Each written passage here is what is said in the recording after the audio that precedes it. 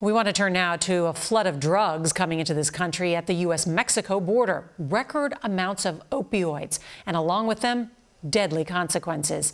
CBS's Janet Shamlian reports tonight from El Paso, Texas.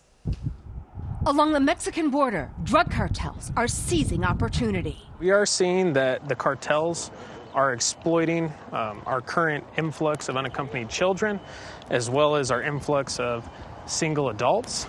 And they're bringing hard drugs. Border Patrol agent Joel Freeland says U.S. manpower focused on human smuggling is enabling traffickers to move staggering amounts of drugs, including 59 pounds of highly lethal fentanyl seized by Texas troopers the last 6 months. If that almost 60 pounds of fentanyl had reached the streets and not been stopped, what could have been the result?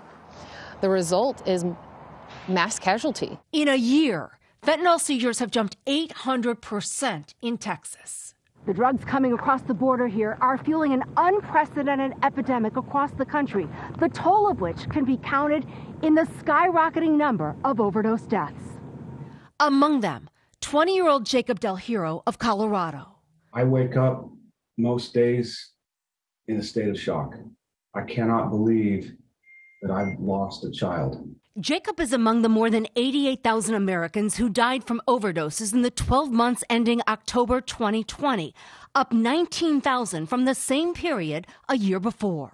It'll live with me for the rest of my life. My wife had to watch as I screamed and begged for my son to breathe. Border Patrol agent Jerry Galvan knows heartbreak like that often starts here. They cut into it and set it up beforehand so they know where they're going to be coming through.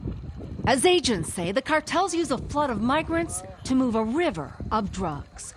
Janet Shamlian, CBS News, El Paso.